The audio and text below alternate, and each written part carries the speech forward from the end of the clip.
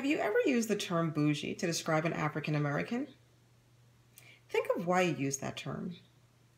African Americans typically use this word to describe each other whenever we encounter someone who has aspirations to live an upper middle class lifestyle. It's often considered to be a very fake and phony person who wants the same things as their white coworkers, neighbors, and classmates. But the danger of using this word basically says that African Americans who have these greater aspirations, the aspiration to live the best life that we possibly can, is something that cannot be owned by African Americans.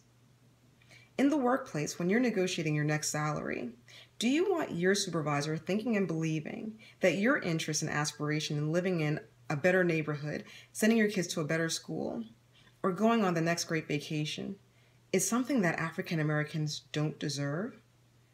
I highly encourage all of us to stop using that word bougie.